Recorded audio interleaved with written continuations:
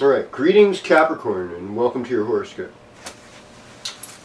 So, it's, Libra is actually where you shine. You know, that's the midheaven. That's up there. That's where your talents and skills are seen by others, and that's where you're able to do your work, do some of your best work. Now, Saturn's in your 12th house.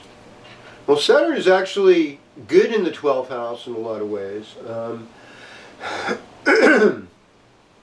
Because Saturn's about things that last. And man, if you can last all the way to the 12th house, you're doing pretty dang good. Yeah. You're doing really good. And now's the time to work on your career. Now's the time to put resumes, applications out to new jobs you think would be fun to work at, or you think would bring lasting results for a stable future for you.